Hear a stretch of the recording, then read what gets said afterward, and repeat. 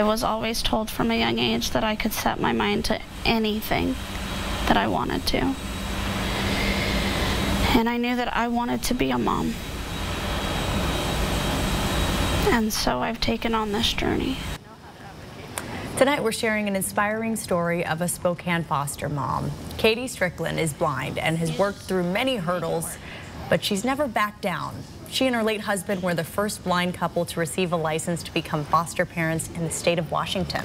Getting there was not easy. Strickland faced roadblocks, but she continued to push forward. New at 6, our Vanessa Perez has her story. Strickland and her husband Ryan were eager to become foster parents, a lengthy process because of their blind status, but it didn't stop them. Eventually, they received their first child placement.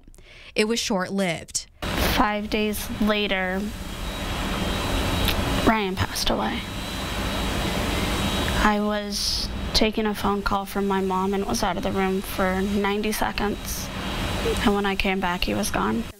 Strickland took the next several months to focus on herself. It gave me a chance to reflect that Ryan and I had worked so hard to just get approved.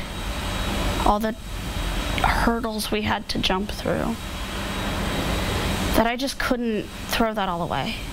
When life got tough, Strickland kept going because she wanted to do whatever it took to be a mom. Strickland started the process again, this time to file as a single foster parent. Now, a 7-month-old and 3-year-old bring her joy. We can't show their faces because of confidentiality reasons. I love being a mom, and I wouldn't trade it for the world, even on the hard days, because it makes the good days just that much sweeter. She hopes to inspire others to become foster parents or even give back to foster children. Strickland relies on the bus and friends to get her children to school and to doctor's appointments, and that has its own challenges. Embrace Washington, a local organization, is raising money so that Strickland can use rideshare apps this winter. She takes 3 to 4 buses just to pick up her children and arrive home, all while having to load and unload the stroller. It's a lot, and it's overwhelming. But we do what we got to do because that's how we get around.